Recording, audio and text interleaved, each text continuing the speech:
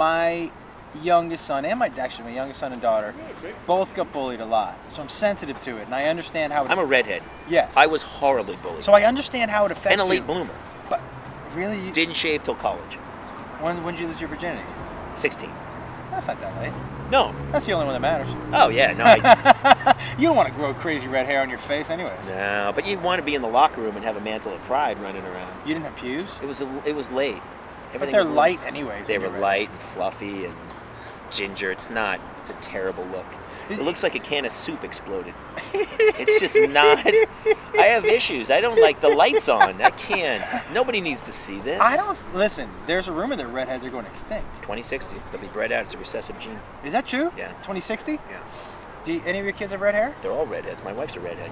Do you think we're going to kill them? Like in a Frankenstein? Or are we just going to they're going to lynch mob over your house? It's going to be like, no, why would you kill my redheaded children?